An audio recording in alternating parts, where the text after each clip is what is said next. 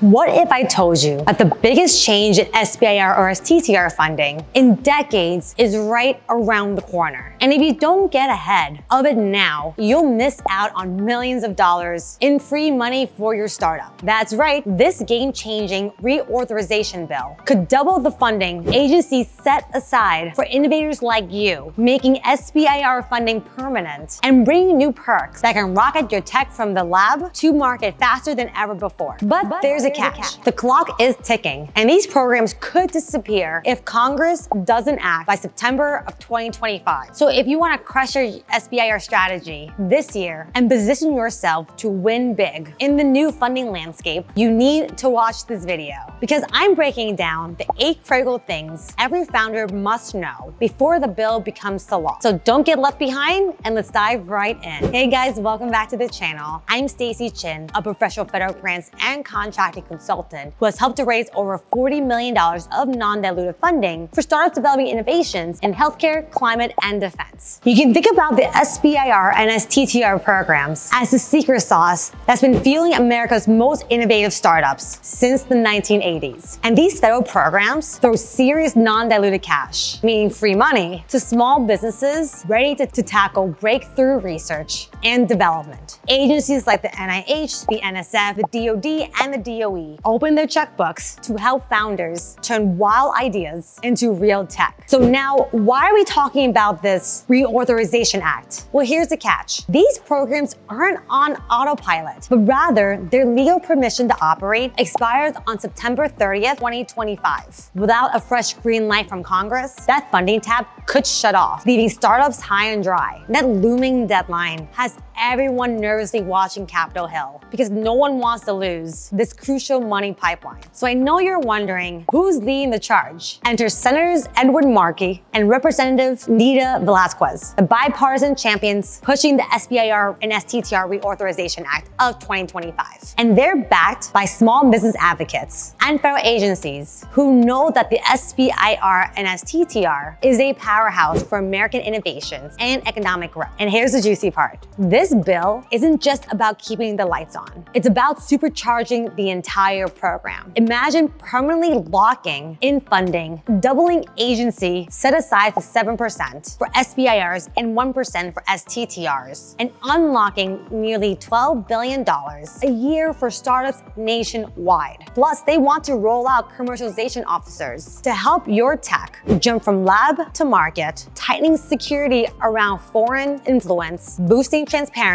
and fast-tracking breakthrough technologies. So what does all this mean for you? Buckle up, because here are the 8 game-changing things every founder must need to know about the upcoming SBIR and STTR changes. Starting with number 1, the SBIR and STTR programs may become permanent for the long haul. For the first time ever, the SBIR and STTR programs could be permanent. No more last-minute authorization acts are needed ever again. And this gives founders a stable, predictive source of non-dilutive capital, with 6,000 phase 1s awarded every year across 11 agencies. This change could allow for long-term growth and planning. If this act passes, founders should be thinking about their SBIR pipeline like a product roadmap, multi-year, multi-phase, and even multi-agency. 2, more funding could be available than ever before. The bill proposes increasing the SBIR set aside from 3.2% to 7% and SBIR from 0.45% to 1% of the agency's R&D federal budgets. That could result in billions of dollars and more in potential grant funding, especially from large agencies like the DoD, NIH, and DOE. For example, NIH's SBIR and STTR budgets topped at $1.3 billion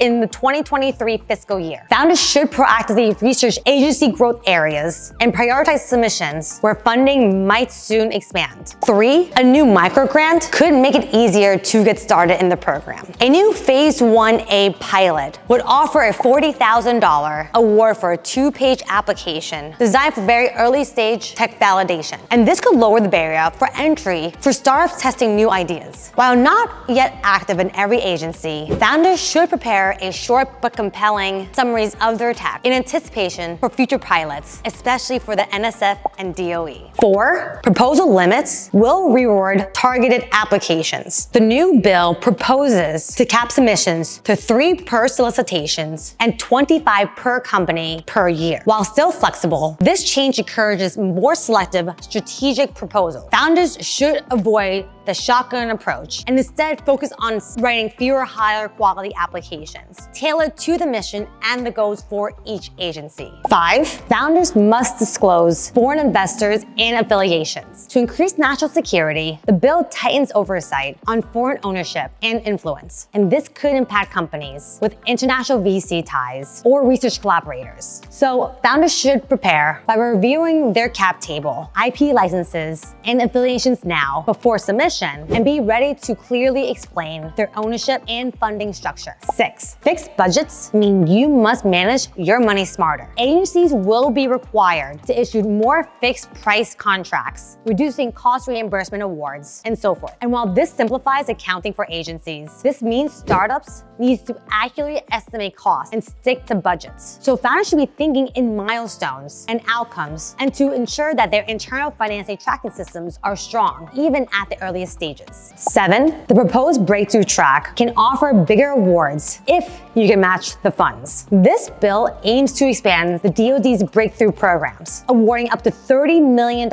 with one-on-one private capital. This is ideal for dual-use tech, military plus commercial, and rewards big ideas with big checks, but only if you got co-investors. So founders should be building these relationships early on to qualify for this funding path. And finally, 8, you can now get help scaling your technology even after you get the grant. Every SBIR agency will be required to have a commercialization officer to help grantees find customers, partners, and follow up funding. This could be a huge game changer because today, only 25% of phase 2 companies fully commercialize. So founders should engage with these officers like business mentors or business development leads, sharing their vision, their traction, and go-to-market needs early on in this process. So at the end of the day, here's the bottom line. The SBIR and STTR Reauthorization Act is poised to reshape the startup funding landscape. And if it passes, this means bigger budgets, clearer rules, and stronger support to turn your ideas into market-ready products. But with great opportunity comes new challenges. You'll have to get smarter about strategy, tighten up your financials, and build relationships early on, especially with investors and agency commercialization teams. So what does that mean for you founders? Don't wait for the bill to pass. Start planning now, as if these changes are coming. Get your tech story sharp, streamline your proposals, and position yourself to ride this wave for growth. Because when the program supercharges, the startups that prepare today will be the ones winning the proposals tomorrow. If you found any of these tips helpful, if you hit the like button and subscribe to this channel, so you can learn new ways to keep your equity throughout your fundraising journey.